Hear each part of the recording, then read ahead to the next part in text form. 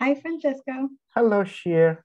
Nice to see you again. Look, we have a guest. Yes, hi, Rebecca. Who knew? Welcome, Rebecca. Welcome, Rebecca. Hi, thank you. We're going to give people maybe another half a minute to trickle in. And Rebecca, I'm really excited to have you today. I'm going to introduce you in just a minute. So in the meantime, for those who are joining us, welcome to Zooming In. It's our last bi-weekly curatorial conversation for the semester from the Magnes Collection of Jewish Art and Life, University of California, Berkeley. I'm Shir Kochavi, and joining me is Francesco Spagnolo, our head curator.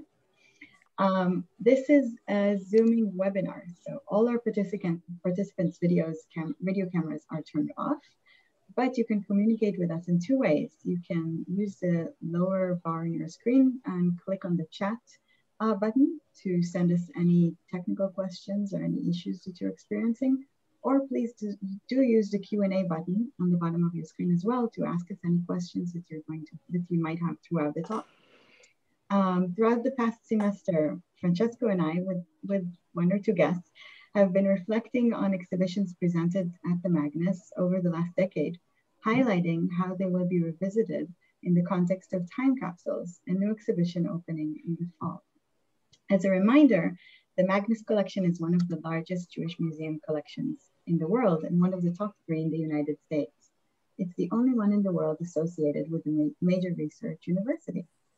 Today, we're looking at Pièces, Résistance, Echoes of Judaea Capta, from ancient coins to modern art, which was an exhibition we presented in 2018, based on the wonderful research done by Rebecca Levitan, who's joining us today from Rome. And she'll tell us about it in a minute. Rebecca studies the art and architecture of the ancient Mediterranean world. Her research centers around Greek sculpture, as well as the reception of classical antiquity in Europe and the United States. She has excavated, drafted, and surveyed in Greece and in Italy. She received her bachelor's degree in art history from Emory University and her master's in letters in ancient history from the University of St. Andrews. She currently holds the Samuel H. Kress Foundation Emmeline Hill Richardson Pre-Doctoral Rome Prize in the American Academy in Rome, which is where she's joining us from today. Rebecca, I'll let you tell us a little about your dissertation and the project you're working on right now in a couple of minutes. And let me just add that in some ways, Rebecca did, excavation, digging work also at the Magnes, which is really at the center of our conversation today. It was one of your sites of research, but it's so good to have you back with us, Rebecca. We had such a wonderful collaboration a few years ago, and a little jealous to know you're in Rome, although it seems like you're still on some kind of lockdown over there, right? So it's not as Roman, it's not a Roman holiday. Not quite, but it's great to be connecting back with the Berkeley community, and thanks for including me in the conversation.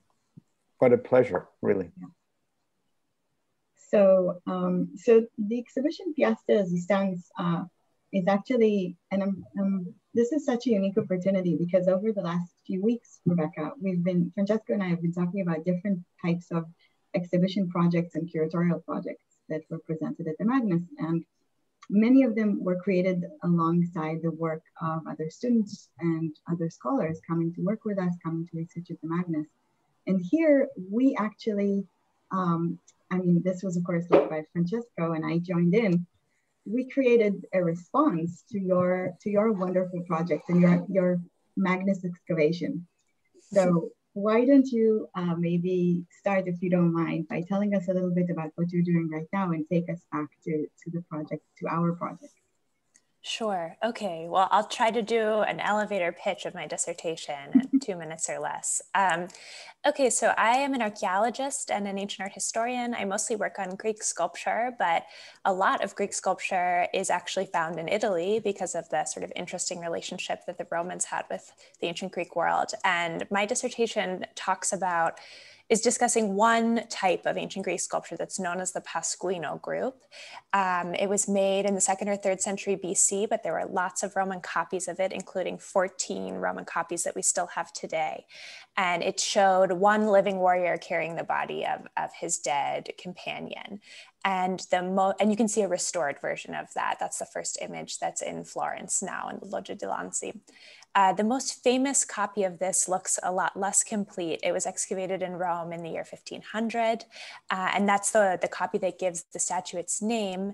And that one is notable because in the 16th century, it became a place where people would post poems about current events, and it was a way for them to express their dissatisfaction with the papacy in an anonymous way. So the statue became a sort of speaking character that took on the persona of everyone in the neighborhood, and it was reanimated by people by the use of these notes. So you can see a print from 1550 that shows this in action. And what's sort of special about this so-called speaking statue tradition is that it's still happening. So I went to the Pasquino 2 days ago and took this photo where Romans are writing their wishes, including their wish to be freed from COVID lockdown and their wish for no tourists to arrive in Rome and all sorts of other things. And that is a tradition that people are maintaining. So it's an intersection of ancient classical reception and modern resistance, a place where sort of time compresses on itself, where people are gathering, and a monument that, although fragmentary, sort of serves as a mascot for the neighborhood and for the people of Rome. So that's what I'm writing my dissertation about. And although it seems like this big stone statue has very little to do with the collection of the Magnes, it actually, these themes of replication, seriality, the fact that there are many copies of this statue and that they all represent the same thing but are used in different ways, that relates to what we'll talk about tonight. And also the idea of images of resistance and how they can be different than what you expect, or represent different things than what you might expect, but still be activated by their users. That also relates to the material that we'll talk about tonight. Would you like me to talk a little bit about the research at the Magnes? Please. Yes, please. Okay.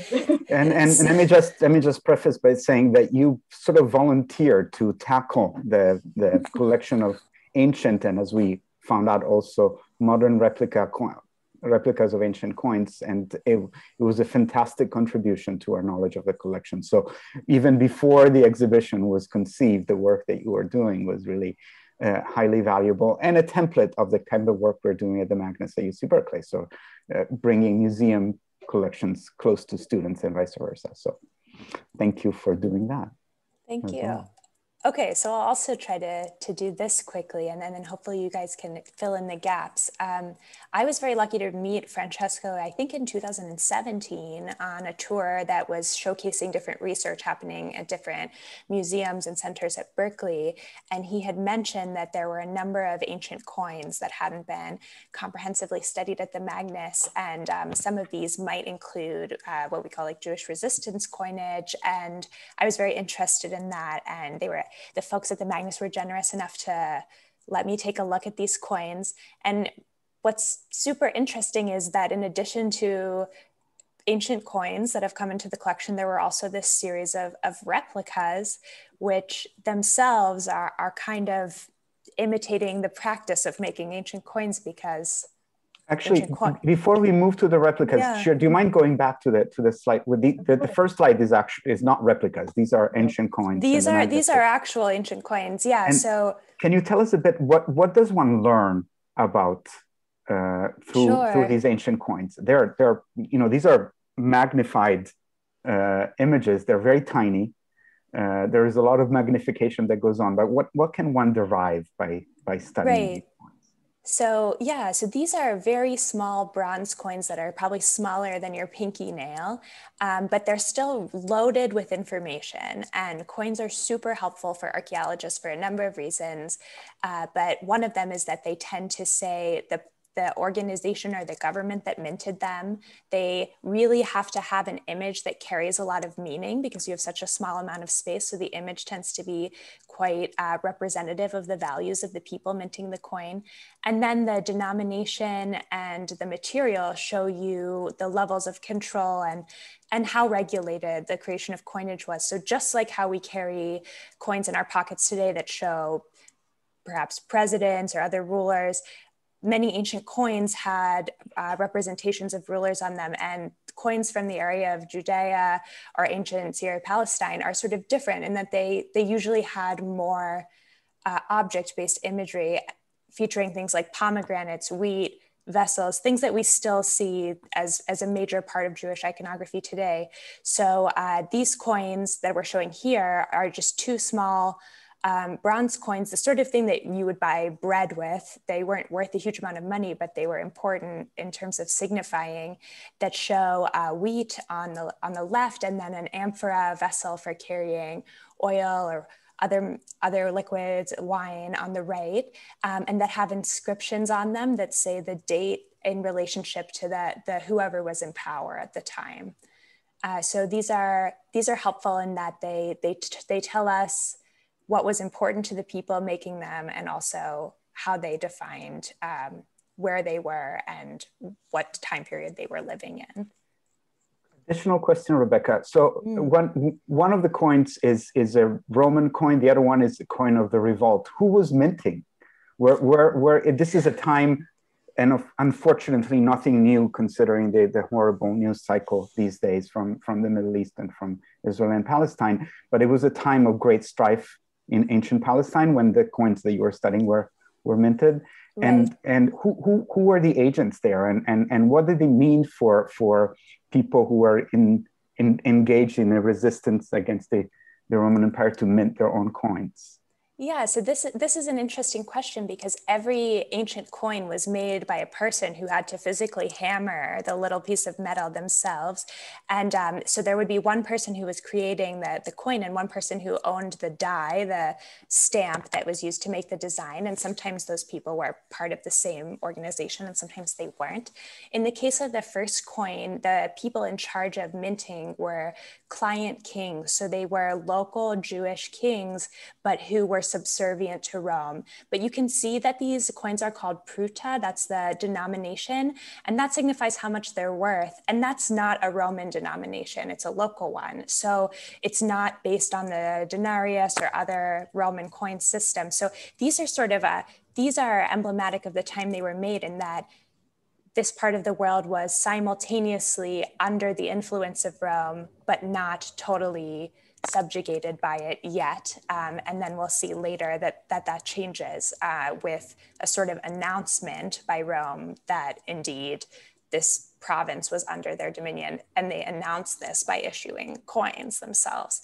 And these coins also show that this was a real area of mixture and multiculturalism, in that the inscriptions are sometimes in local script, sometimes in Greek. So we see all sorts of different influence that these little tiny pieces of evidence give us about the multiculturalism of the area. But one way that the people sort of stood up to power and resisted power was minting their own coinage, because in the ancient world, the coin was worth its weight in the material that it was made out of.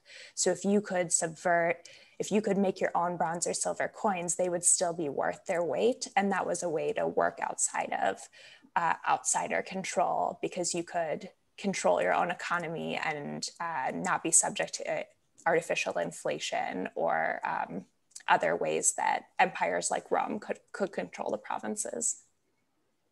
Fascinating. And many of these coins enter collections like the Magnes because of the archaeological craze, right, Shir? The archaeological craze that hit Israel, especially after the 1967 Six-Day War, right? It was a time in which there was the ability to access sites and create, essentially establish archaeological sites that had not been established previously. And it was like almost like a national, everybody in Israel became a self-appointed archaeologist, right? From heads of state to anyone. And I remember living in Jerusalem. One of my neighbors is one of the leading dealers in antiquity when I lived there. And I remember people coming over with just still pouches full of coins. So they're not super rare, and they're incredibly emblematic, right? And among other things, you know, as a modernist, I'm always in awe about how modern late antiquity feels, right? It's a time in history in which it seems like every anxiety explodes, and and so on. And so these coins also represent a lot of those ancient anxieties. And as you were saying, Rebecca, modes of resistance to power and where do Jews stand vis-a-vis the Roman Empire? Are they a minority? What kind of minority? What kind of status they have? So it's a long story, right? Long and complicated. Mm-hmm. Complicated by replicas as well, like these ones. What was your reaction, Rebecca, when you realized there were also replicas in the collection? Were you disappointed? It seems like the way you're studying Pasquino, it seems that you're pretty good at the balancing act of late antiquity and modernity, right? That going back and forth in the chronological lines. Yeah, I think in a very traditional study of coins, the researcher might be disappointed to find replicas because it means that not everything is coming from an ancient context. But I actually think the presence of these coins is really fascinating because it shows that in addition to those coins that people were buying from dealers or collecting themselves during the archaeological craze in Israel, people were also buying these sets that were pre-assembled to kind of form a message about what ancient Judea was, and that those were sort of treasured or interesting objects for visitors as well. And it's a mode of narration and mythology creation, and also that these coins send the coins that were sold as replicas sent two very different messages. Some of them were Jewish resistance coinage that, as I mentioned, was meant to subvert Roman control. And then some, like the one shown here that was issued, it's a replica of a coin issued by Vespasian.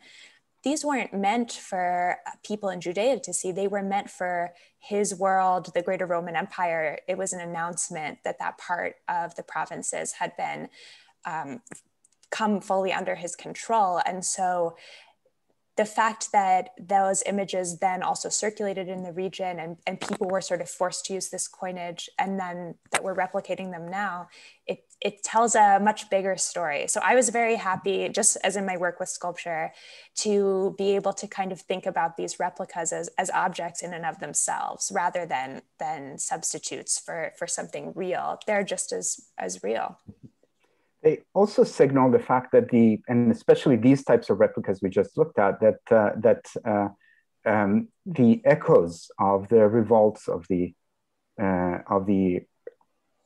early part of the first millennium continue to this day. And that was, in a way, an inspiration to construct an exhibition, and Shir and I co-curated it with you. Around your research, the exhibition was centered on a long chronological display of coins that gave a timeline and explained the history of the revolts and essentially of the end of Jewish self-government in Palestine, and the beginning of an era in which diaspora was the only option for Jews and their communities around the world. So it's a very pivotal time.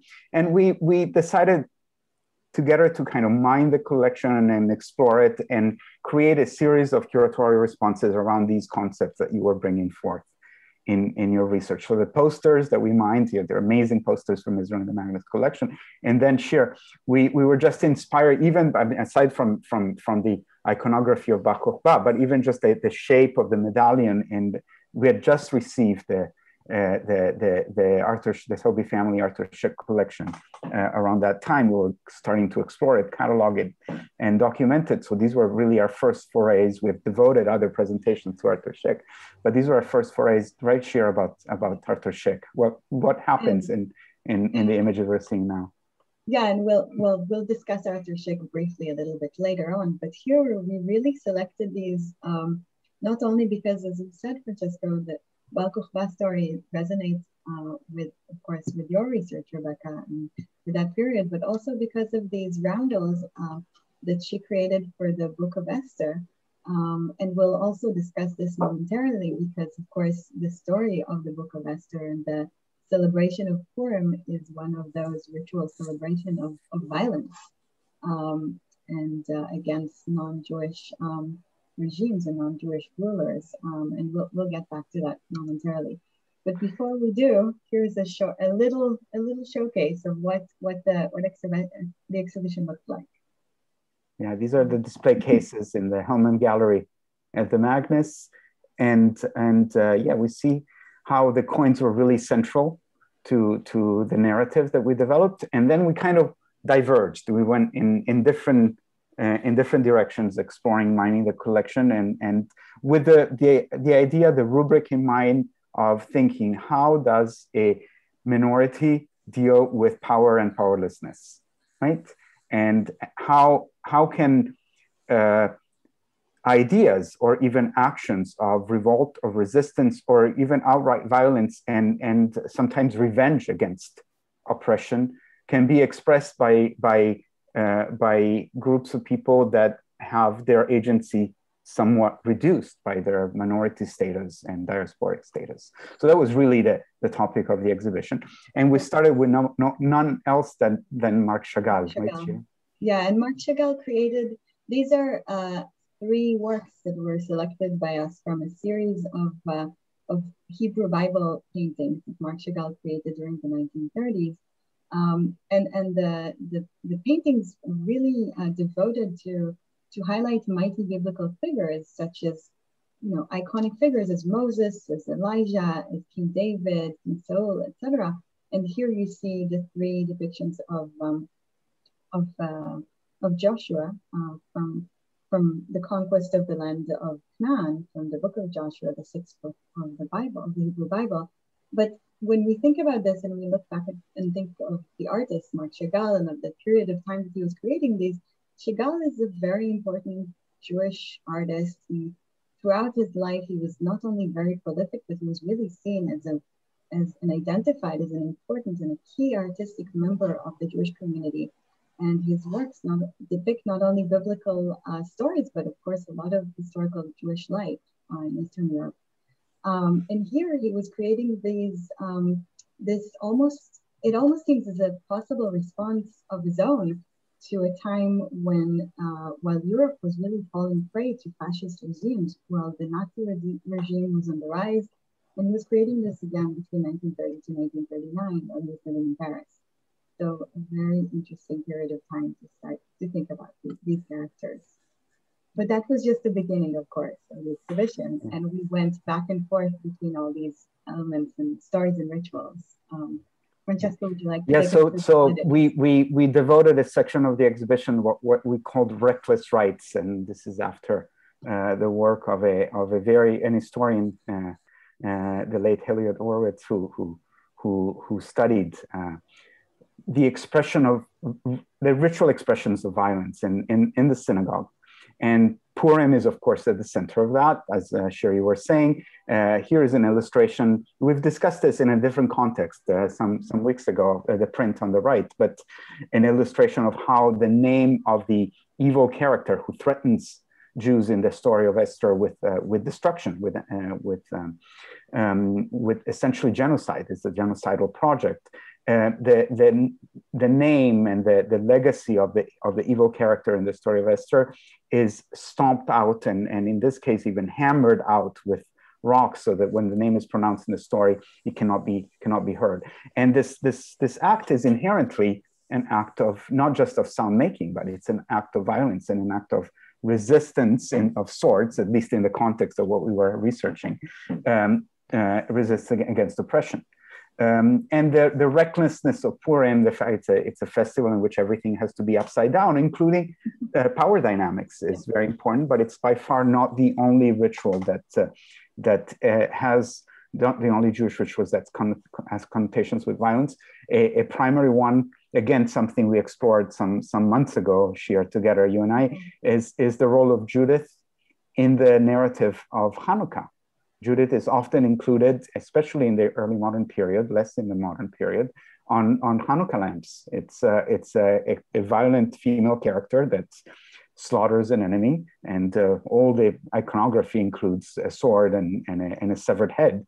So the depiction is violent. It's pretty evident. What struck us is the fact, as we see on the left of the image, is that this story is very much connected with the representation of Hanukkah that later on will also incorporate the Maccabees and sort of muscular guys. Here they are in the narrative, in the visual narrative.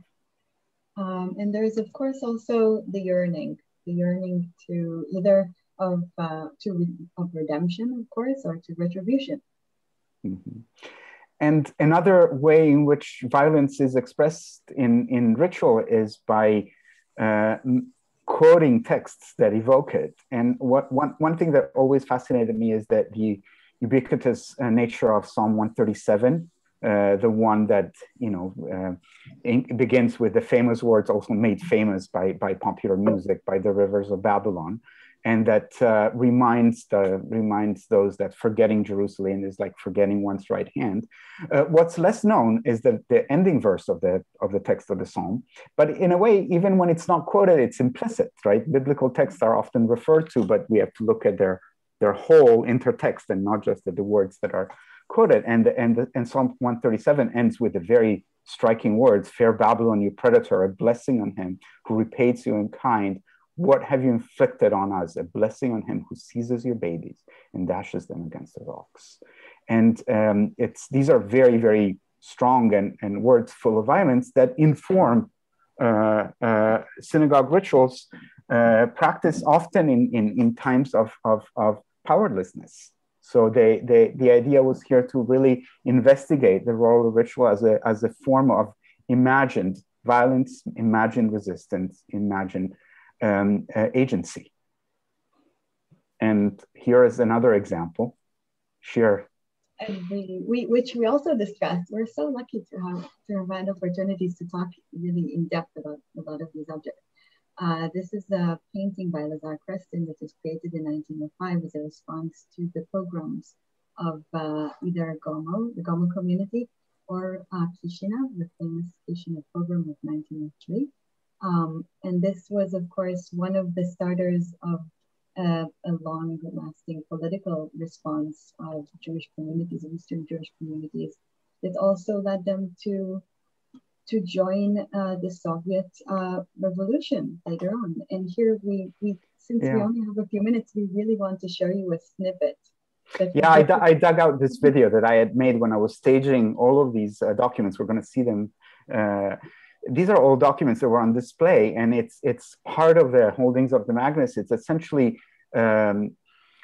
unions, socialist, communist literature, Jewish literature from Eastern Europe, early 20th century, around the time of the resistance against pogroms, the response against pogroms, and it was a set of documents that accompanied the display of the painting we just saw, along, for example, then with these books. These were printed in their Yiddish books, printed in America, but it's Yiddish communist literature from the early 20th century in the United States. So all of these different elements were part of the exhibition, an exhibition that we tried to create to really show how a collection like the Magnes can be mined in all sorts of directions, and also really keeping in mind that antiquity, biblical, post-biblical memory, and the present are always so tightly interconnected. As I was saying earlier, unfortunately, sometimes we are reminded by the news cycle. We displayed in this exhibition, and Shir curated specifically that section. It was the first display of artwork by Arthur Szyk. That's part of the Toby family Arthur Szyk collection in the Magnes. So here are a couple of examples. One aptly called Samson in the Ghetto. This is the Warsaw Ghetto, 1943. Yeah, which connects us once again between from what was Szyk's present, of course, of World War II and the Holocaust taking place in Europe, to the biblical figure of Samson and the whole idea of self-sacrifice and courage. And here again, another work by Szyk, which is a triptych that really depicts three major moments of devastation of the Jewish community. In the center, the devastation of the first temple in Jerusalem by the Romans, and you see later, of course, you're probably familiar with the depictions of Titus' Ark. And here we have on the left the Spanish Inquisition. And the auto da fes that accompany it. Again, it's sort of a line of continuity, both of persecution, resistance, and responses to, in a way, the triptych itself is an act of resistance. Resistance in its own. And Rebecca, really in a way, your research and the work that we did for this exhibition, like we do every day at the Magnes, resonate with one another. It's entirely plausible to put together Polish-American artist Artur Szyk coined replicas from Israel, modern Israel, but going back to the revolts in late antiquity, and even sheet music of an operetta, Yiddish operetta, by the founder of Yiddish theater, modern Yiddish theater, Abraham Goldfaden. We even could rely on YouTube, so we're going to have a little snippet as a way to kind of close this conversation, a little snippet of the sounds of the operetta itself. Let's see if we can play. And I want to invite our audience, while you're listening to the snippet, to please ask us any questions that you might have. Yes, we're going to devote a few more times to that.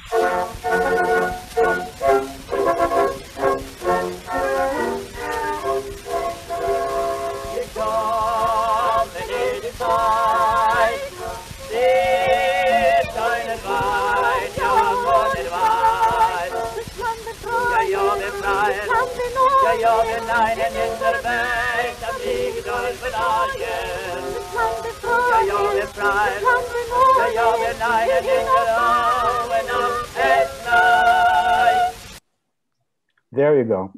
So even on the Yiddish theater stage, Bar Kochba resonates in modern times, sort of like your Pasquino and the notes on it, right, Rebecca? Yeah, of course.